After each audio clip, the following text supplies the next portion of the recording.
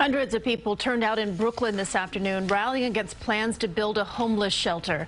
Advocates say the shelter is being built in their Sunset Park neighborhood without input from the community. And they say that they understand homeless people need housing, but that it should come with planning that includes residents who already live there.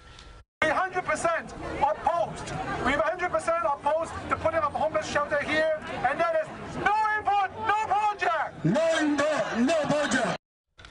The city plans to build the shelter on 8th Avenue and 65th Street. In response to the protests, the Department of Social Services said they are working with neighbors and not-for-profit groups to ensure a warm welcome.